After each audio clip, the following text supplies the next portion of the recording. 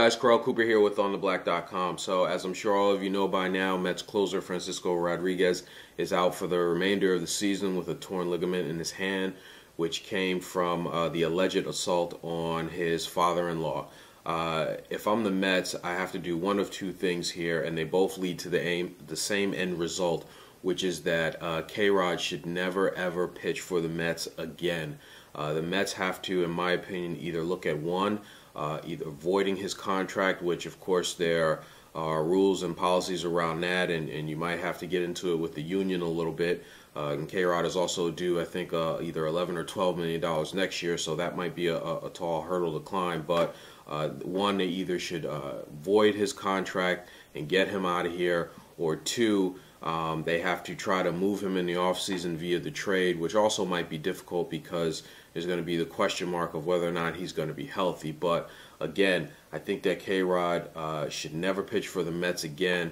The reason why I say that is because there's a pattern here. I mean, this isn't K-Rod's first incident. You can go back to last year when there was reports that he got into a very heated shouting match with, at the time, Tony Bernazard, who was still in the Mets at the time, with the Mets organization at the time.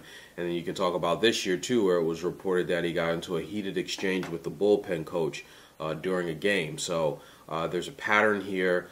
This latest incident is probably the worst of the three, because, you know, it allegedly took place in front of other players' wives and kids and family members. And, you know, it's one thing for this team to be terrible on the field. It's another thing for them to have players who are going to embarrass the organization off the field.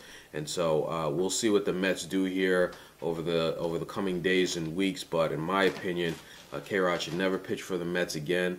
The Mets either have to look at voiding his contract and getting him out of here, and if they can't do that, they need to look at moving him in the offseason after he has surgery and proves that he's healthy. Love to hear your guys' thoughts. Would love to hear your thoughts, guys. Let me know what you think, and I'll talk to you soon.